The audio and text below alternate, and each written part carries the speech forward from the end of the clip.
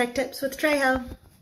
Today I'm going to show you how to take a screenshot with a Microsoft Surface Go. The first thing that you're going to need is your Go and whatever page that you want to take a picture of. Insert shameless self-plug here. Alright, to take that picture, you're going to press down on the power button and the up volume button. And you're going to do that at the same time. When you press them at the same time, the screen it'll kind of blink for a second. And that's how you know it has taken the picture. To access the picture, you're going to come down here to your files and press on your files.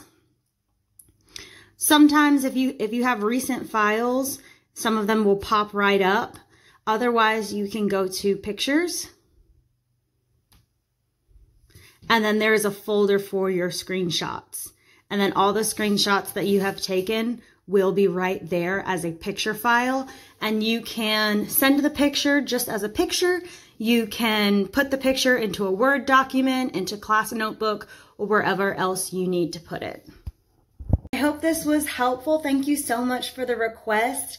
Please don't forget to subscribe to my channel and stay tuned for more tech tips with Trejo.